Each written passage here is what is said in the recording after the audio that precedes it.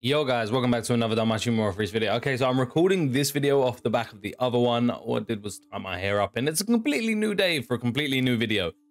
Anyway, let me just move that microphone out of the way there so it catches my actual, because, you know, whatever. Okay, so today we're going to be looking at the new 1500 day anniversary filler banner is what we're going to call it. We're going to call it what it is. It's a filler banner. They implemented it just like they did the Bell and the Hestia from last year, although I'm pretty sure that came, did that come before part one? I can't remember when exactly it dropped, but big butts, and I cannot lie. Anyway, we're gonna be looking at it. I'm not gonna tell you whether you should or shouldn't summon. So if you're here for that, if you're here for, like, you know, general do or do not summon, that's not me, man. I'm gonna give you some reasons you may want to summon. I'm gonna give you some reasons you may want to skip. You have to dig the rationale out of your own butt and figure out whether you actually want to spend the iris.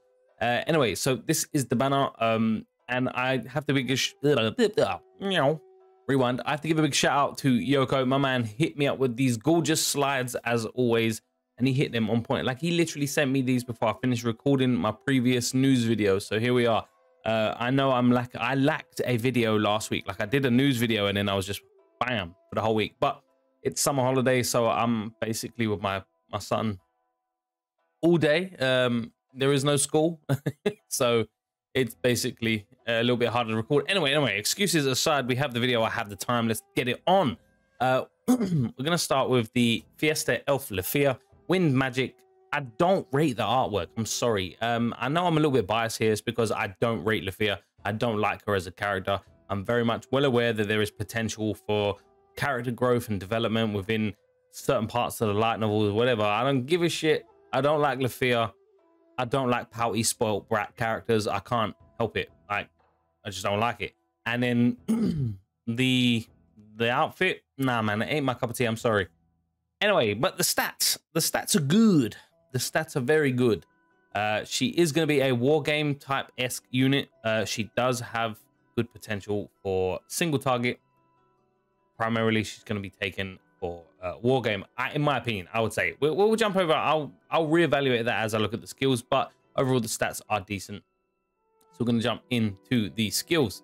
The SA is an AoE ultra wind magic attack, temporary great magic boost, allies plus 80% wind and magic damage for 3 turns. Now, while she's probably going to do a lot more damage than Ray already gives us 100% magic and wind if you needed to int sack or SA sack a wind unit for that.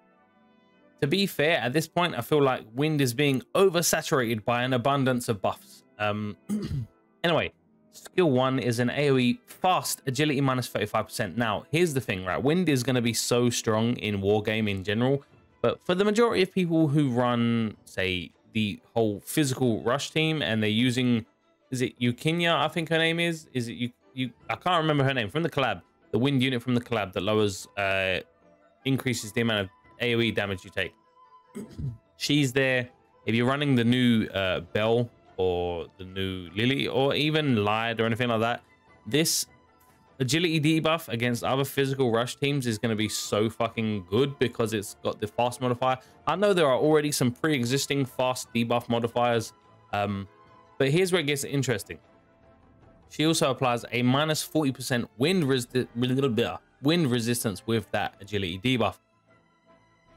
That basically gives her value as a, you know, 1 copy sack unit if you needed it. So say, for example, you needed, because it is possible to int sack people in war games, or just, you know, bring her for a sack unit in regular modes where you require wind resistance debuff, it would still be decent. So it's sort of a 2-for-1 situation here, but that debuff in general, the dual debuff in wargame is going to be pretty strong, even if you only have 1 copy. I don't see her displacing the, you know, sack Anarchy, the wind one from, is it Christmas or New Year's, around that time, who's still pretty prevalent as a sack unit in wargame now in the lower end, say, you know, King 1 to say just a 2, at least on EU. Skill 2 is an AoE fast high wind magic attack, high on guard rate, magic resist minus 35%, and a self magic dex and wind attack damage plus 50%. Those are some serious buffage. You heard me right, buffage in 1 skill.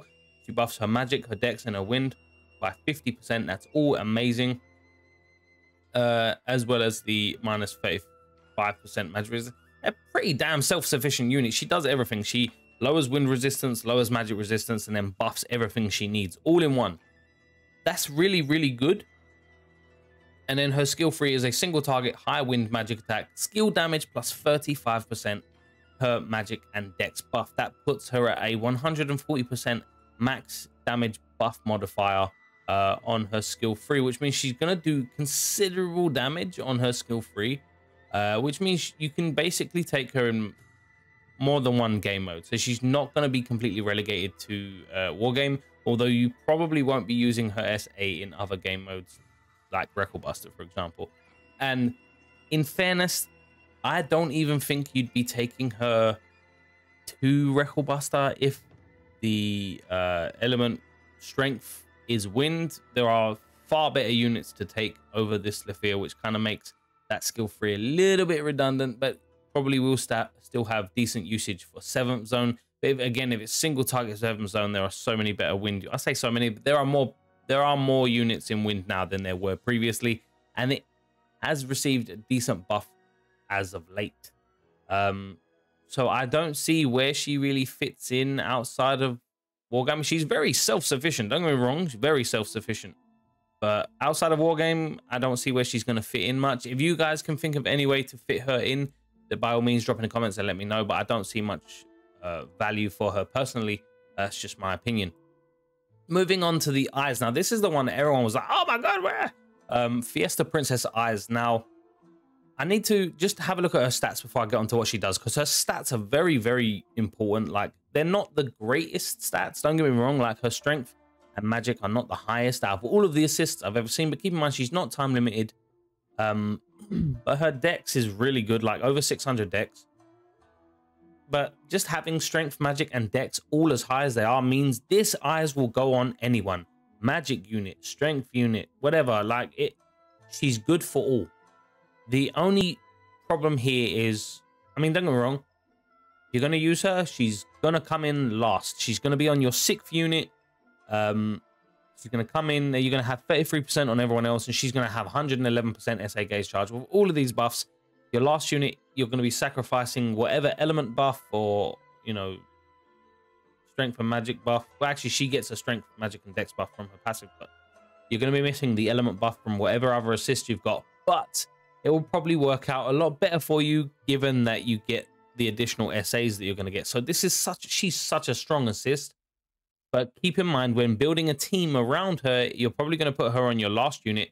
Your last unit's going to come in, and they're going to lose access to any element buffing assist that you would have had on that team already. So you're sacrificing element buffing for SA gauge charge. Unless, and this is a thing, there are obviously counters to that.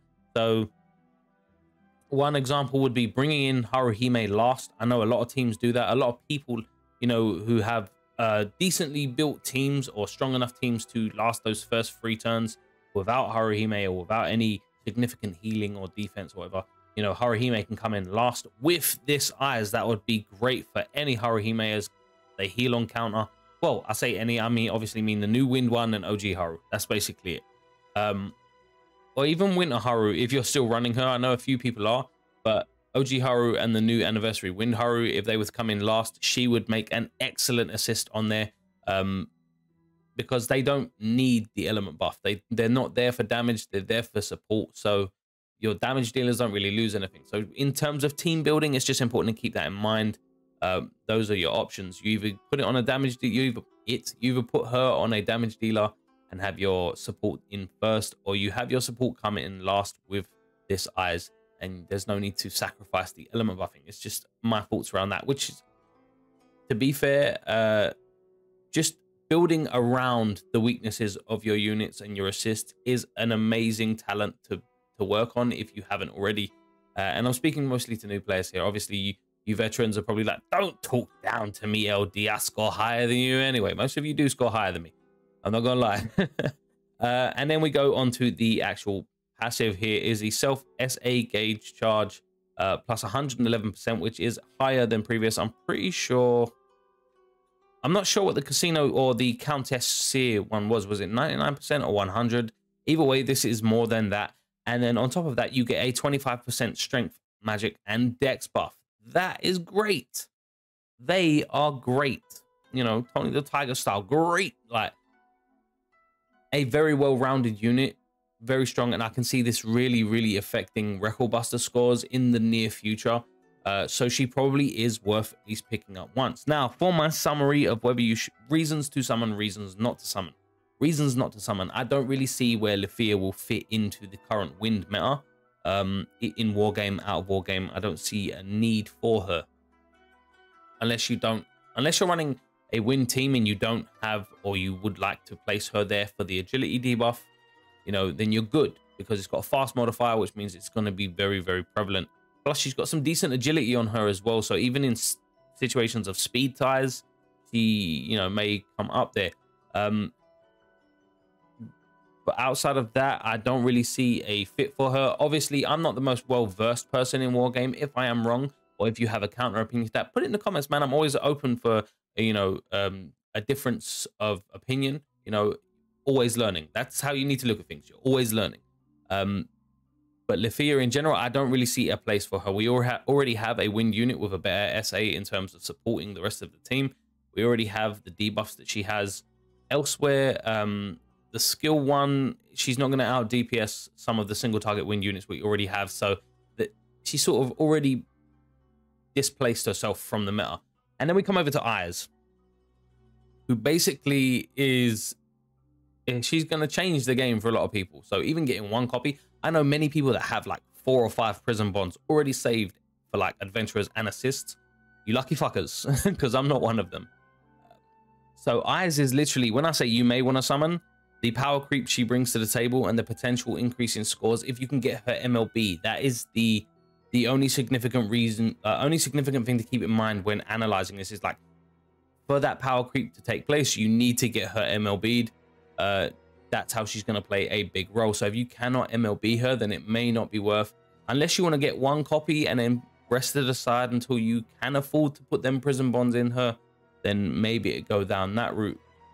But for me, the only reason to summon on this banner, and I wouldn't even go all in. I don't recommend going all in. This is a break period between part 2 and part 3 of the anniversary celebration.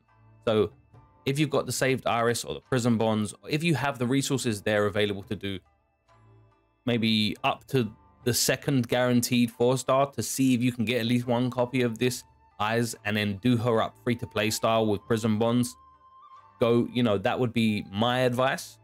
But I don't recommend going all in 10 steps on this banner.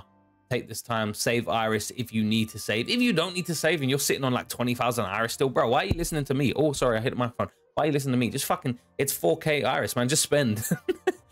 Oh, I'm gonna have 16K Iris left afterwards, bro. Are you okay? Anyway, that is gonna be it. Like, those are the main reasons I think whether you should or shouldn't summon. If I've missed anything that you feel is very important or prevalent for people to know, drop in the comments, man. I will heart the comment. I'll make sure it's up there so people can see it. Anyway, that's going to be everything, guys. I hope you enjoyed the fucking video. I hope this gave you some insight into what you should be doing with your Iris, or what I think I'm going to be doing with my Iris. And, you know, if that helps you make your decisions, all the better. But, yo, have a great fucking day.